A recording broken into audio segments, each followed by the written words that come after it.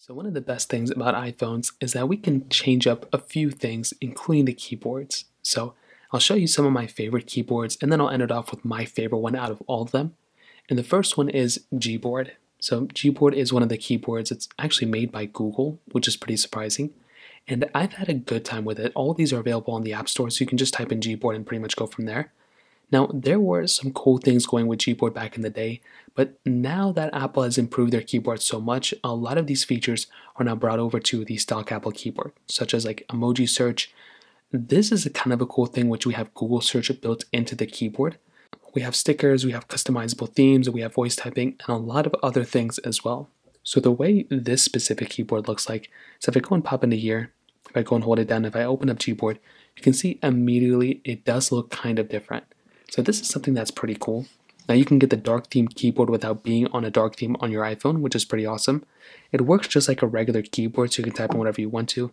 The swipe typing is also very nice, and it's fairly sleek. Put two and two together. Now you still have dictation if you want to. You also have this Google button, which some people like, some people don't.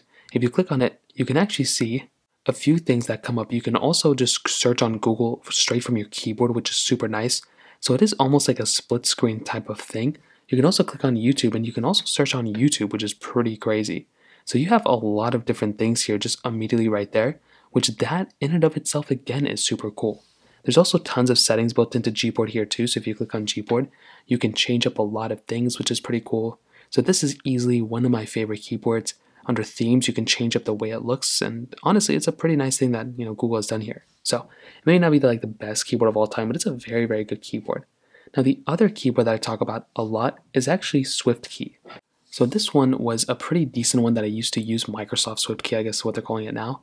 And it's kind of similar, but it actually allows you to customize it a lot more than I think Gboard does.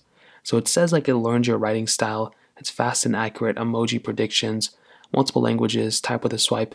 It's not really anything we haven't seen already before, so it's pretty much similar to what we already had before.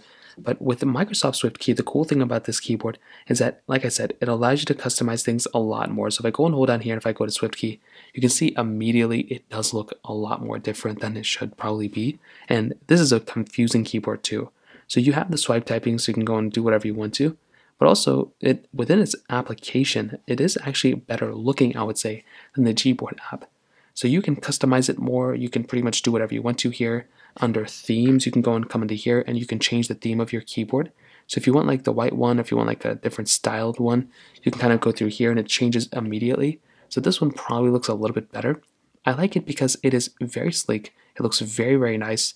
And there's a lot more customizing you can do here. But is it perfect? Probably not. Which brings me to probably my favorite keyboard, which is the stock Apple keyboard.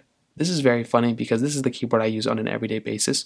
I used to use Gboard every day, but then I think on iOS 12 or iOS 13, Apple added this swipe capability, and since then I've been pretty much using the stock Apple keyboard.